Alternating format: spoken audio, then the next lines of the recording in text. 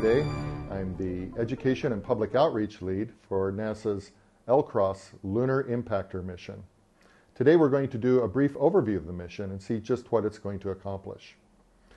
The good news is we're returning to the moon. The plan is to have people living in a human outpost on the moon in the 2020s.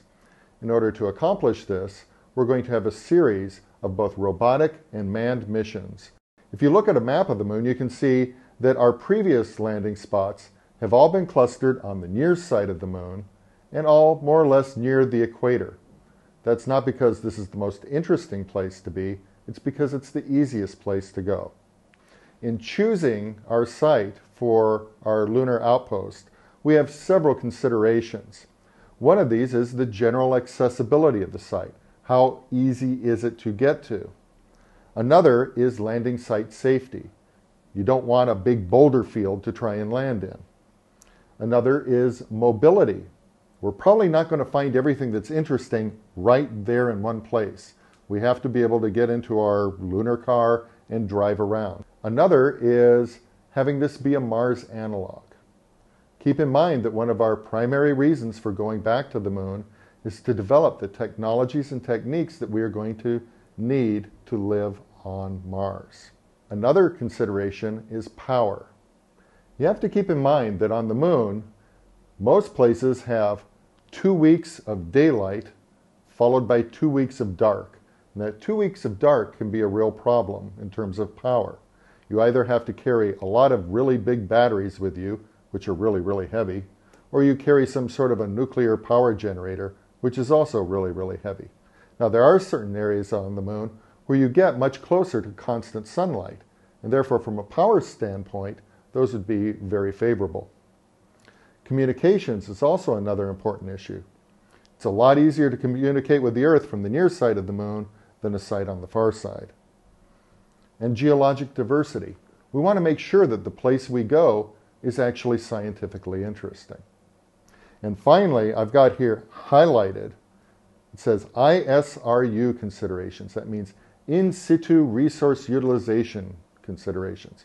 Well, just what does that mean? That means being able to live off the land, to use resources that are there on the moon already, rather than having to bring everything with you.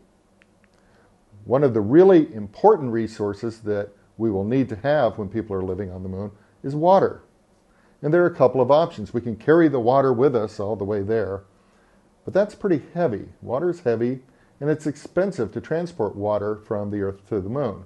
It costs about $100,000 per gallon.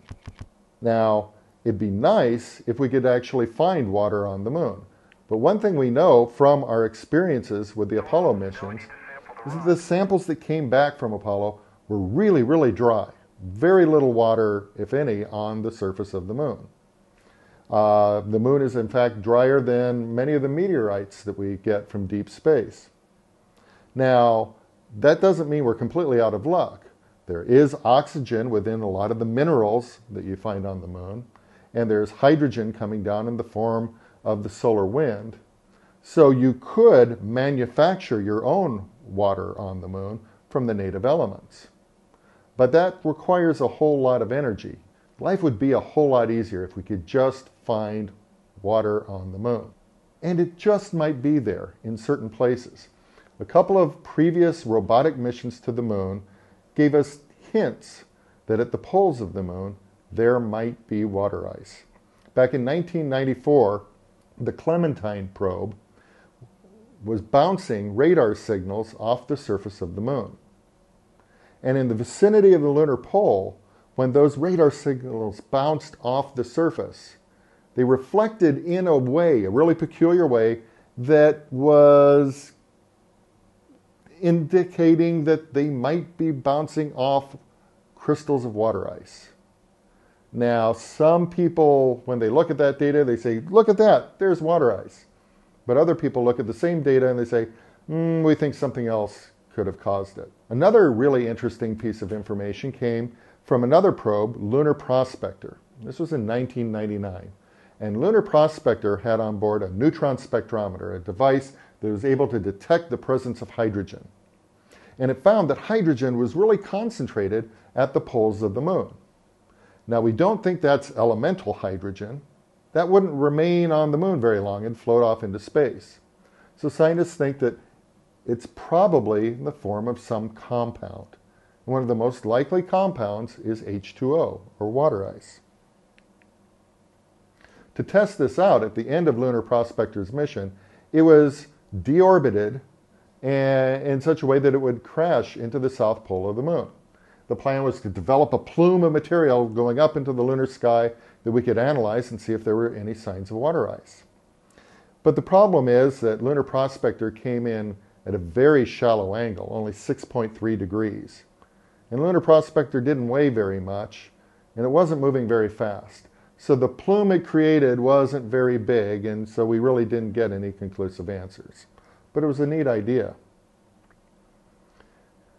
So if we're going to look for water ice on the moon, just where do we look? And the answer is in these craters very near the poles. There are craters near the poles of the moon where the floor of those craters is permanently shadowed. The sun never shines there. As a result, these craters are very, very cold, over 200 degrees below zero. And they've been that way for billions of years. As comets and meteorites strike the surface of the moon will very briefly have a very tenuous, thin atmosphere that pretty quickly will escape off into space.